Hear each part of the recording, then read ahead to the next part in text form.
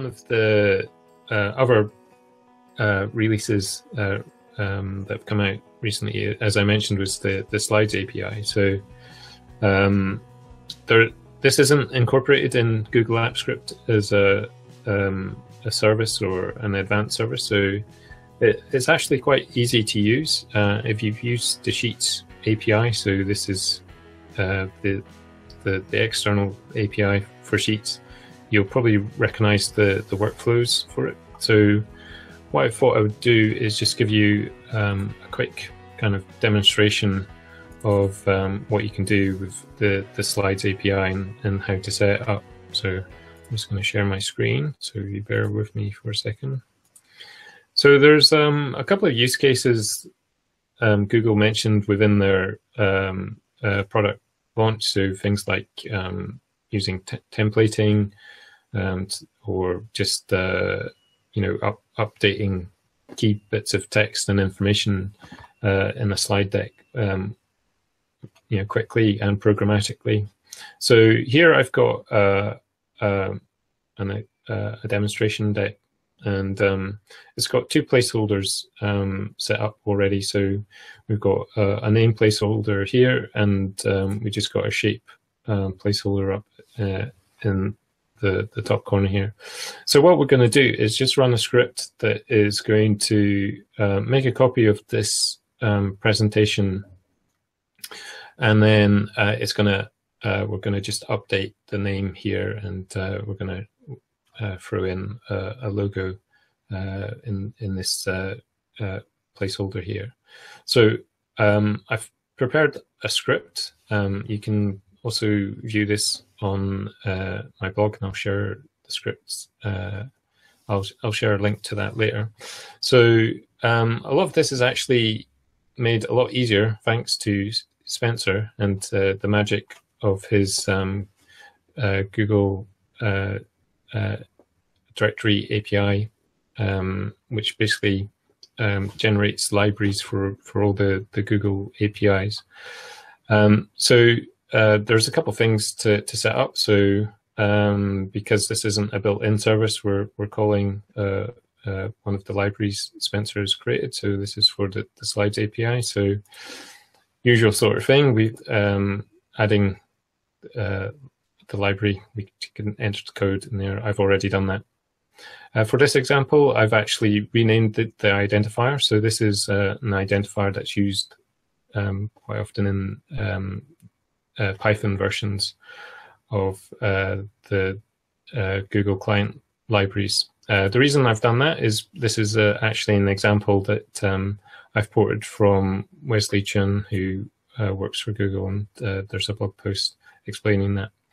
So the last thing we need to do in terms of setup, having installed the library, is just enable the library API through the developer console. So again, if you haven't done this before, it's relatively straightforward, just a case of clicking on a couple of links. So we're into Google Developer Console, and so we can just select the APIs we want to enable for our AppScript project. So I'm going to select the Slides API, and I think Google have kind of hidden this button up here. I think it's easy to miss if you're not used to this sort of thing. So we can now see that this is enabled, so I can just shut those down. And I'm just going to quickly talk through some of the script. So we're just setting up a couple of variables here. So these are basically going to be some of the search strings that we're going to use just to search for the image and the demonstration template I showed. Obviously, there's lots of other ways of you gathering, file IDs and passing file IDs in your scripts. This is the way Wesley had done it. So I thought I'd just copy what the way he'd set up his code, just so people could see the differences between Python and Google Apps Script. So here's the first call. So this is because we're using a a library to access the slides API, we're going to pass in our token. So one of the nice things that I think it was Spencer spotted, or possibly Romain, was if you're using Drive app or Spreadsheets API, or sorry, Spreadsheets app within your project, then you can just use the tokens that those generate and pass those into the slides library. So it's, if you're using those, it's really easy to set up. So we're just passing those in with a function. So next couple of lines are kind of fairly standard stuff. So we're just going to search for that slides API template demo, and we're just going to make a copy of it and just grab the ID of that new copy.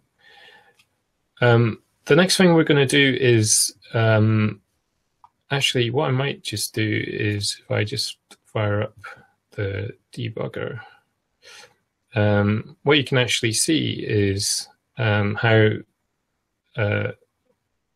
the slide object is returned from the API. This is actually quite a useful way if you're wanting, you'll see further in the code in terms of how we're passing updates to the slide deck. It's actually useful to see how the slide is, represented in an object format. So you can see the different page elements. So for example, let me just see if I can find one that I recognize. So for example, we've got a rectangle here, and we've got the shape properties. So there's various, information about, the color and position. So just going back to the code for a second. So all this part of the code is doing is actually looking for our rectangle. So all it's doing is looking for this shape object here. And we're just holding that in the variable object. And the next bit, so now that we know where we've got our object, the next part is we're going to get the image that we're going to use to replace the rectangle. So we're just again getting a file by a name from Drive app. One of the interesting things with the Slides API, when you're incorporating images into changes to slides, is it needs a public URL for that image. So there are a couple of ways around this. I was a bit surprised that there wasn't native Google Drive integration into this, so that you could just provide, a file ID instead of an image URL. But there are a couple of ways that you can get around this. So I don't think these are documented, so they may disappear. But one nice way is if you just get the download URL for the image, and you can actually append an access token, which is our script project of token, to the end of that URL, and that basically gives a temporary URL that the Slides API can then use to pull the image into the slide. There's another way that you can do this, which is similar sort of idea. This one is using another undocumented URL. In this case, the image would need to be shared for this to work. So you might want to stick to the download URL method, just to save having to share images. In terms of making changes to our copied slide deck, basically we pass those in as a JSON object. So it's very much kind of similar to the Sheets API in terms of making changes to text and cells and properties. So, for example, you've got various verbs that you can use. So this one, we're replacing all text. So here it's just using a search string, so it's looking for our mustached name, and we're just getting replacing that text. And for the image, we've got the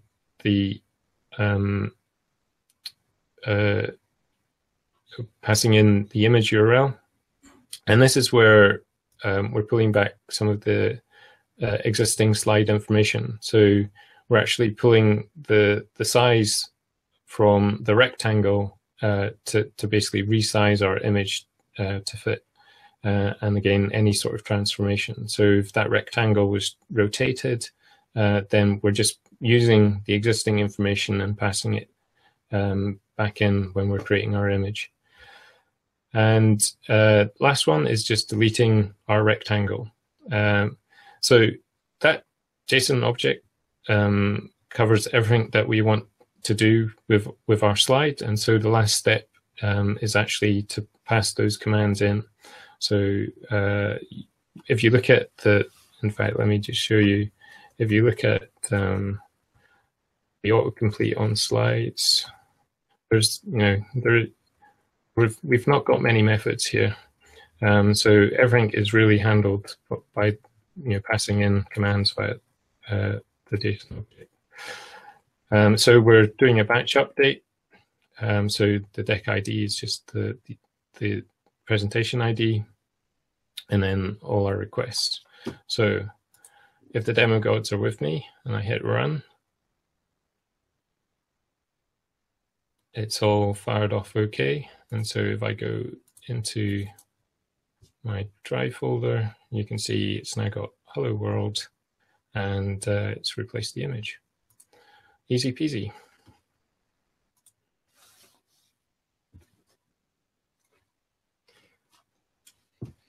Very good.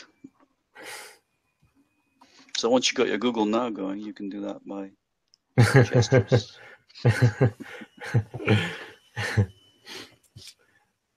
So Bruce, as you've used the Sheets API, do you recognize some of the ways that they're structuring the code and the API calls?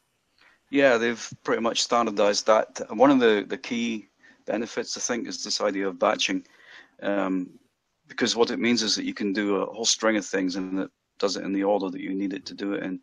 So rather than calling the API, 50 times and then dealing with mistakes and dealing with quotas and everything else, you're making one call with 50 things in the call, which is a much, much better way of doing it. And that's the batch updates that's the latest version of the Sheets API you're referring to? Yeah. Okay. Well, I'm conscious that for Bruce, it's getting increasingly gloomy. For me, I'm almost there. Why is it getting gloomy? Oh, you mean on my thing? It is, isn't it? Actually, put the light on. I was wondering what you meant by that. For Spencer, he's been, for me anyway, blacked out for the whole show. Yeah. So I think we might call it a wrap there. And thanks, Bruce and Spencer, for their bits and pieces. Thanks, Rudy, as well, for coming along and your contributions. We'll be back next month. Anyway, thanks, everyone. We'll catch you next time. Thanks, Martin. Thanks, Petzl. Thanks, Rudy. Bye. Bye.